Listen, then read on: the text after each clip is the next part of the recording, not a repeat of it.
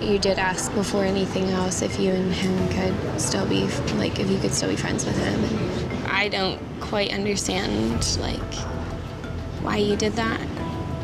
I know that's not, like, what you meant, but it did kind of hurt me. I just didn't know what happened. When Moriah first told me that they broke up, she really didn't share anything. And from what it sounded like, they were just taking a break. Like, I had no idea what was going on. I didn't mean to cause her any bit of pain in any way. I know I didn't tell you at first that Max cheated on me, but even after I did. You met up with Max twice. You didn't ask me before either, and that's totally, like, your call. I guess I just want to know why you did that. Yeah. And I was just reminded of scriptures on forgiveness.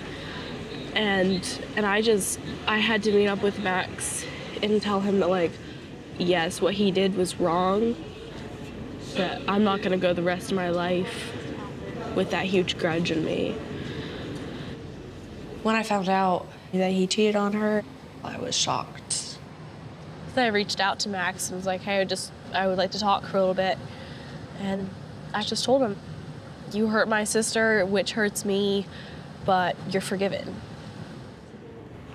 But saying you forgive someone is not saying that they have your trust again or that what they did was okay. But Max didn't do anything to you. He hurt me.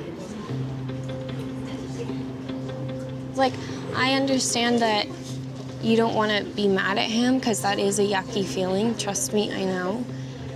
But, like, you have nothing to really forgive him for. Looking back, I obviously made several mistakes. Like, even though we didn't talk much, I should have waited for you to be available to talk before I talked to Max. And I'm really sorry that I didn't. It's okay. I just want to say, It's okay, Lydia. looking back, I made a huge mistake and I'm so sorry. It's okay, Lydia. I'm just telling these things so that in the future I can feel comfortable opening up to you about stuff. I've been looking back and realizing that, like, I didn't 100% put my sister first. And knowing that it hurt her, that's the last thing I wanted to do.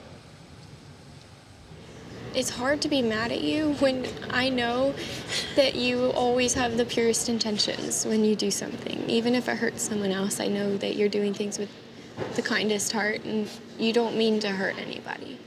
I just want you to know how it makes me feel. Yeah.